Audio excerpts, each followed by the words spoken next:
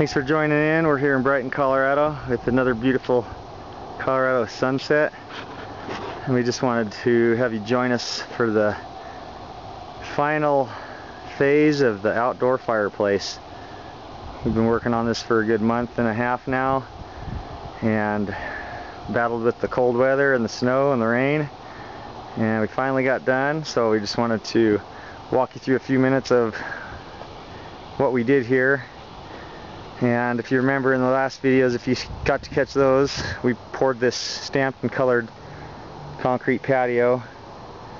This is where the outdoor kitchen's gonna go, hopefully next spring. And step down onto the lower patio, which is also stamped and colored.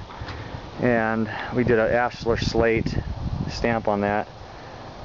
So I don't know if you can see it here in the dark, but just wanted to walk you through a few minutes of what we did on top of that. And we went ahead and designed and put together this beautiful outdoor fireplace for our clients here in Brighton, Colorado. And again, thanks for joining, and we hope you enjoyed the last few videos, and we hope you join us again for the next several videos that we put out. And join us for our patio and home improvement design newsletter that's coming out the beginning of the year. So happy holidays and a happy new year to everyone, and hopefully we'll see you soon. Goodbye.